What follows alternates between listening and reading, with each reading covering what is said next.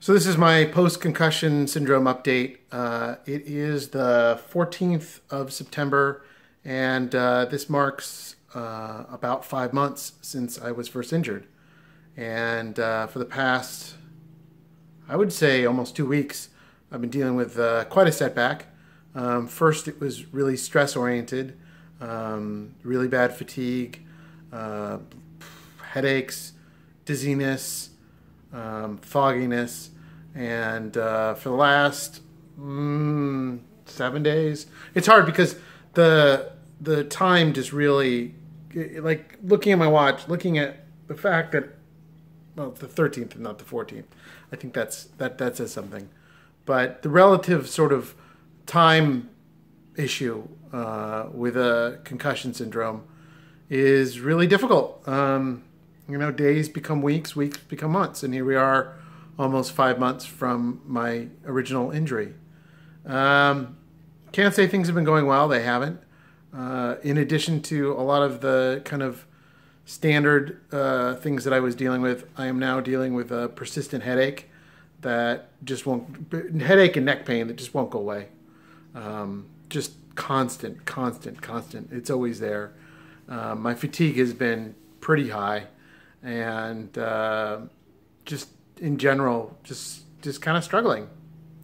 And it's tough because this far in, I think people expect you to be better, and it's frustrating because I keep putting off commitments. I have a board game group that I usually do it's always like, maybe next week, maybe next week, maybe next week, maybe next week, and every week it's not.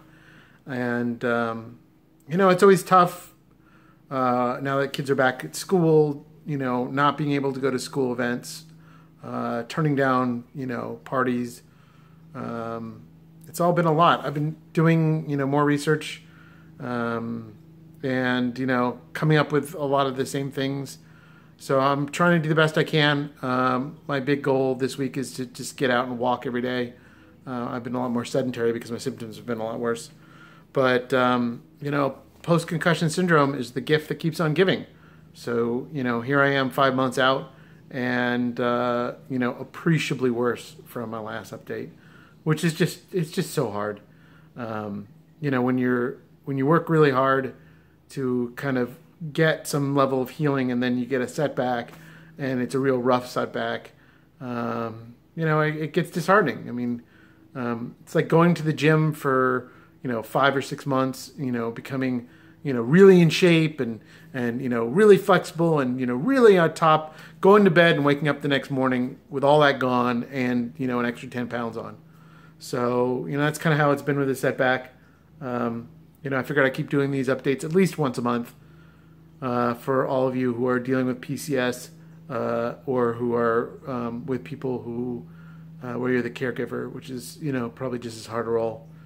So that's this update, and I wish I had better news. I wish it was better, but it's not. It's worse. And I'm hoping the next time I have an update, it'll be positive.